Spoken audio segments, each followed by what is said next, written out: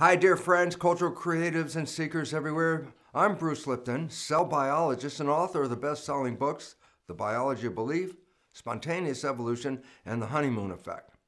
Well, I have a very interesting story of a life experience that started when I was 7 years old and in second grade. The first time I looked into a microscope and saw cells, amoeba, paramecia, algae, and I saw these cells through the microscope as this little kid, and I saw a world that was existing that I couldn't even see. And in that world, these cells were like little people moving around, and it got my interest up. And the relevance about that is that 20 years later, I graduate from the University of Virginia's graduate school with a Ph.D. in cell biology and electron microscopy, studying cells. Well, it all paid off. In 1967, I had an opportunity to work on stem cells, when in the world there were only just a handful of people that even knew what stem cells were. And the significance of this research, it revealed something entirely different than what I was programmed to understand as a biologist. In my education, I was programmed to see that life was controlled by genes and that life was just a temporary existence. You're born, you live, you die. And I lived with that and actually taught that kind of biology to students, including medical students. However, in 1967, my research on stem cells revealed a completely different story. It revealed that the environment was actually controlling the genes, that the genes were not turning on and off and regulating life as I had been telling students. But the fact was, it was the environment that was selecting genetic activity. And I go, well, what was relevant? I say, what I was teaching students was essentially victimization, meaning as far as we know, they didn't pick the genes they came with. They couldn't change the genes if they didn't like their characteristics, and we tell the students that genes turn on and off and express their activity without us being involved. Well, if you understand that story, it's basically a story of victimization. Genes control me, and I don't control my genes. But in the experiments in 1967 on stem cells, a whole new insight to biology was given to me by the action of the cells in my culture dish. And what it revealed very simply is that genes are controlled by information from the environment. And in regard to humans, not only that, but by the perceptions we have of that environment. And you say, so what? And I go, well, here's what's so important. If genes control my life, then I'm a victim. But if perceptions and environment control my life, then I have the option to becoming a master, because I'm the one that controls my perceptions and my environment, and therefore I am the master of my genetic activity. Well, following that interesting sideline, which led to a whole new field called epigenetics, is the fact that cells and tissue culture are controlled by the signals from the environment through what is called the cell membrane, the skin of the cell. And when I was studying the nature of how that cell membrane translated environmental signals into genetic activity, I recognized one very important fact, that obviously no two people are biologically the same. I say, well, what do you mean? I say, if I take my cells or organs out of my body and put it into your body, your immune system will reject that transplant, because your immune system can recognize that my cells were not your cells. I said, well, then there's identity to cells. I said, yes, you cannot transfer your cells or receive cells from somebody else because the immune system can read whose cells they are. And I go, well, where in the cell is that personal identity to be found? Well, my research again led to the cell membrane, and on the surface of that cell membrane, there are receptors, and receptors are devices that read environmental signals. For example, in your human body, the parallel understanding is you have receptors to read the environment, and where are they? Well, they're located as developments of the skin. Eyes, ears, nose, taste, touch, pain, temperature. I say, what's relevant? I say that these signals that the cells receive are coming through receptors that are analogous to our own receptor organs. And I say, yeah, but what's unique? And I said, no two people have the same set of what scientists refer to as self-receptors, receivers of self. I go, well, what does that mean? I say that each of us has an identity based on a set of proteins built into the cell membrane, like antennas, like tiny television antennas sticking from the surface of your cell. But no two people have the same set of these antennas. And I started to realize a very important thing. Yes, self receptors receive a signal called self. But what was most important in this insight is that the self receptors are on the outside of the cell. I say, so what's relevant? I said, well, whatever the signals that identify self are not coming from inside the cell, they're coming from the environment. When I understood that the signals of self were coming from the outside and entering into my body, I started to also recognize the important role of quantum physics, which is based on what? That the idea that we have a physical reality and an energetic reality, two realms of the universe, is an error. In quantum physics, there's only one realm to the universe. Everything is energy. And all of a sudden, I started to put this together, and I realized something that profoundly changed my life, that our identities are not in the cells. Our identities are sent to the cells as an energy broadcast. And I go, well, why is that relevant? And the answer is best understood in an analogy. And that analogy is this.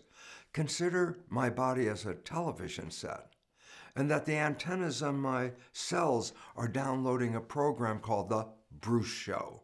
And I go, why is that relevant? And I say, well, look, go back to an understanding. You're watching TV, you're watching a show, and the TV breaks, and I say, the TV is dead. But the most important question now is, did the broadcast die with the TV? And the answer is no. The broadcast is always there. And then it hit me, oh my goodness, our identity is not within this body. Our identity is an energy field received by this body. If the bodies come and go, that doesn't alter the existence of the energy field. Our identity is immortal. It's an energy frequency out in the field. It's always here. And I say, what's the relevance? Well, if this television called Bruce dies, the broadcast is still here. And if an embryo in the future comes up with the same set of those antennas called self-receptors, I'm back online again with a new TV set. Does it make a difference if this TV set is male or female? No, it's a TV set. Does it make a difference if this TV set is black, brown, yellow, red, white? No, that's the TV set. To distinguish us from who we are, we're not the TV, we're the broadcast. And all of a sudden, the concept of our immortality became so real to me. And the understanding of ancient people's insights into what is called spirituality also came to an understanding for a very simple reason. In quantum physics, we talk about the energy in the field, that the energy is like an aquarium of information surrounding us. We're enveloped in an information aquarium.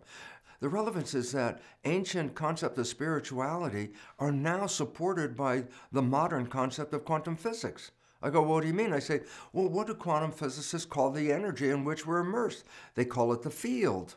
I said, what's the definition of the field? Invisible, moving forces that influence the physical world. I go, wow. When I understood that, all of a sudden I said, oh my goodness. The ancient term spirituality represented what? Invisible moving forces that influence the physical world. And then all of a sudden it hit me. I said, oh my God, ancient spirituality wisdom is the same as the wisdom offered by quantum physics today. That we are creators of the world in which we live. I was so excited to give people an opportunity to recognize they're not victims of their genetics, but they're absolutely creators of their life experiences, including creating their genetic activity. And I wanted to tell people, and I started to give them that story. But unfortunately, at the very beginning, that story was given in terms of scientific vocabulary.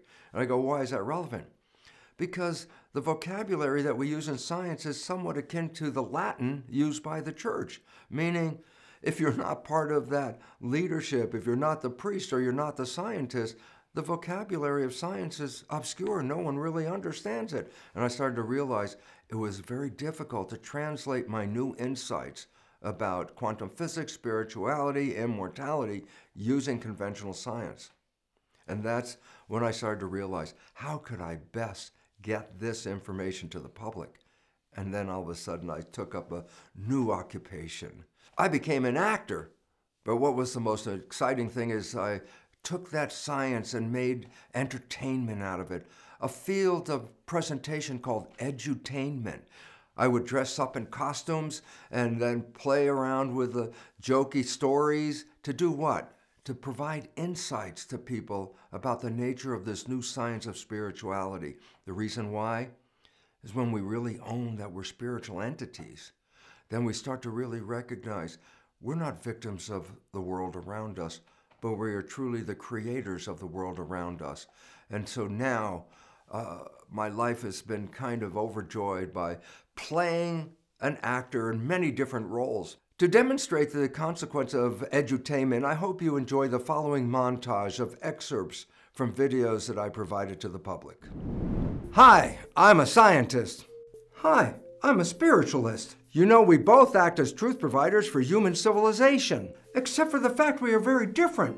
I believe in and worship God. I use a scientific method to understand nature through experimentation and observation. What can science show you that God can't?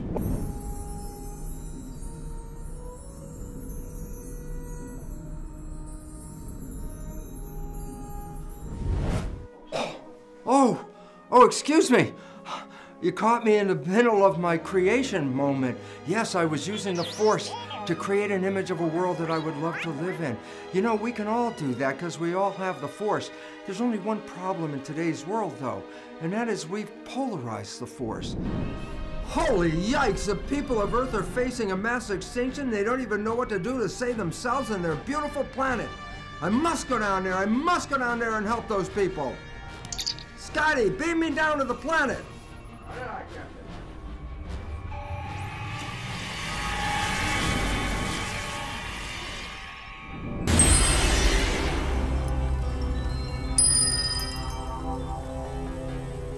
Greetings, I am Dr. Beyond, and I welcome you to the multiverse.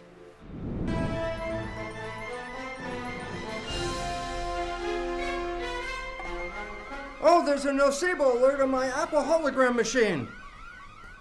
Oh, I must go help Alex. Dr. Nocebo is giving him a lot of negative thinking. And what Alex doesn't recognize is that negative thinking is equally powerful in changing our lives as positive thinking.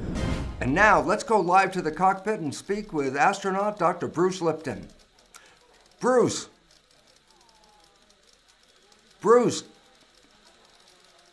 Bruce, can you hear me? I think we're experiencing Mr. Bananas, thank you very much for this opportunity to talk to the world about this special mission to save the planet. We have new information on... Hi, I'm Dr. Beyond. Welcome for this opportunity to look into the future. Gazing into this crystal ball, we can understand things that we haven't really come to understand in our world yet.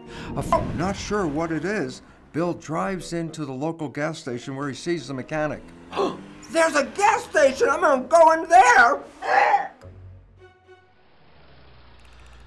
Whew, wow, I'm lucky I made it into the garage before anything went wrong with the car. Well, Bill, what seems to be the problem here? Well, hi, Mr. John. I'm having a problem with the service engine light that's flashing. I don't know what to do about it. Well, Bill, that'll be an easy fix. You go wait in the waiting room and I'll come and get you when the job is done. Thank you, Mr. John. My dad will be real happy to have the car fixed.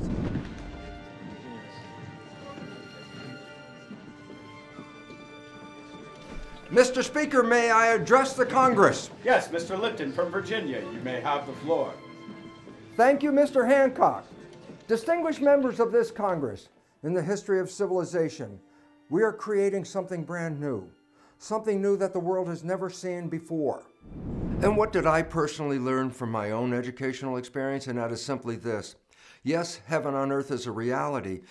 And to experience that every day when I wake up, the first thing I do is recognize how lucky I am to be on this planet. And then I start to recognize how love is the glue that holds everything together. So first thing I do when I wake up is say, wow, I'm back. And then the next thing I do is tell my loving partner, Margaret, how much I love her. The significance of that is the fuel that carries me through the rest of my day. And love is the power of peace, harmony, and health.